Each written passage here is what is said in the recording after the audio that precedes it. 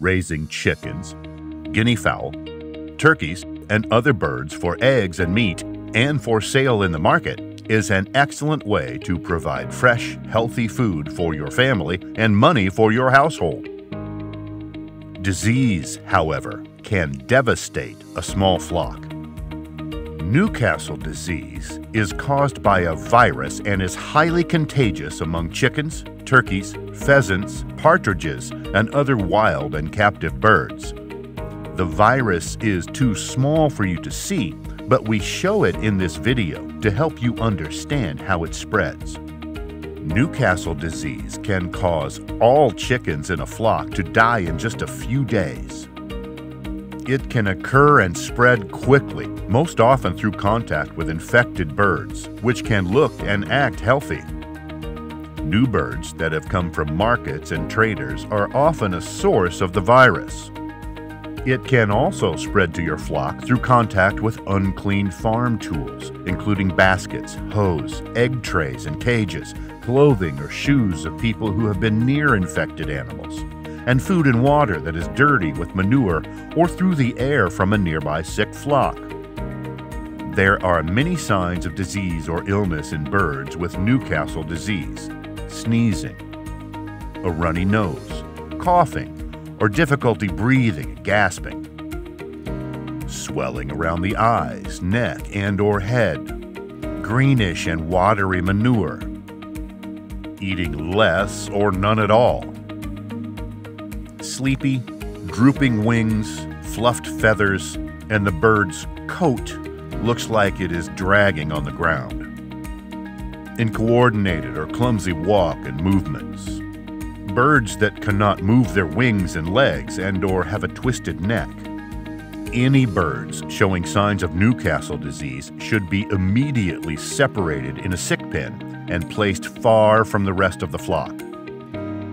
Contact your local agricultural extension agent or veterinarian for advice on how to manage your sick flock. Slaughter birds that are showing severe signs of illness, including gasping for air.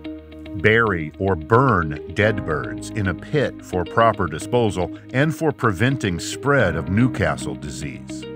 There are 4 easy actions you can take to prevent or reduce the spread of Newcastle disease in your flock. First, the best way to avoid Newcastle disease is to vaccinate your flock regularly. Second, when returning from the market, keep chickens that have failed to sell or any new birds or chicks that you have purchased separated in a pen far from the rest of your flock for 3 weeks to ensure they do not have any illnesses which can be transferred to your flock. Third, maintain good hygiene around your flock. Wash your hands, clothing, and shoes before and after handling birds. If possible, limit contact between your chickens and other domestic poultry, such as domestic ducks, pigeons, turkeys, and guinea fowl. And keep birds in a clean, safe coop.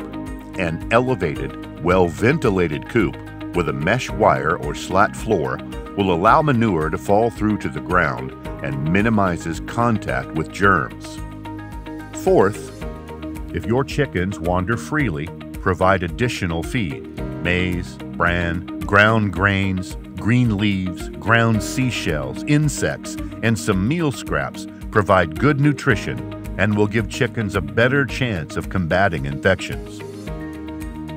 Feeding your birds at a specific time in the late afternoon can also help train your flock to return to your land each day, which can protect them from predators. Vaccinate your birds against Newcastle disease regularly.